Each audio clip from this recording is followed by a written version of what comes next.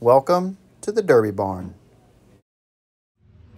A wheel swap is where you are trading wheels with your opponent, either all four wheels or maybe only two wheels, right before a phase of a heat.